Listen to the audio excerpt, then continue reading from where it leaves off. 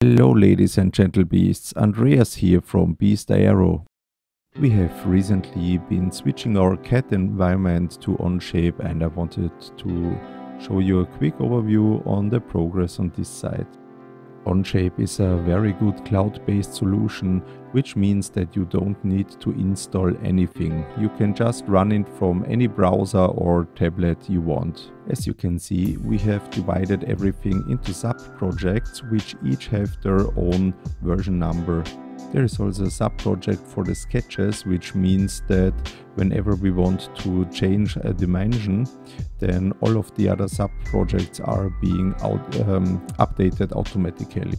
The aircraft is divided into airframe, wings, landing gear, controls, electrics, systems, hydraulics, engine and fuel system. Here you can see the assembly where all of the sub-projects are being put together for visualization and interference checking. Please mind that we didn't have the time to import all of the parts yet. Some parts here are also placeholders, like you can see here for the gear legs, and some parts are also due to change in the near future because of things we have noticed recently. One detail you can see here is how the engine is aerodynamically integrated into the fuselage, while the big engine axis is providing plenty of room for service and maintenance.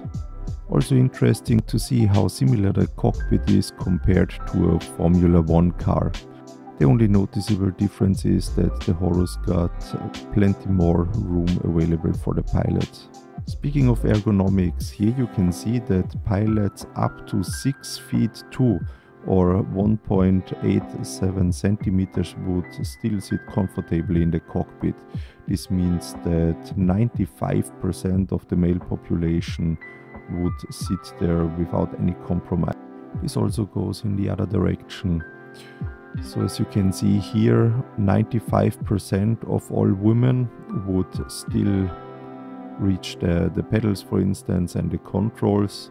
Of course, visibility will not be the best, but it's possible to fly. And here you can see this is what the average woman would look like. So this aircraft is comfortable for all pilots, no matter female or male. Okay, so that's it for today, but I will try to make more videos in the near future. Please like and subscribe if you haven't already, and put into the comments if there is something specific you would like to see in one of the upcoming videos. As for now, goodbye, fly safe, fly Horus.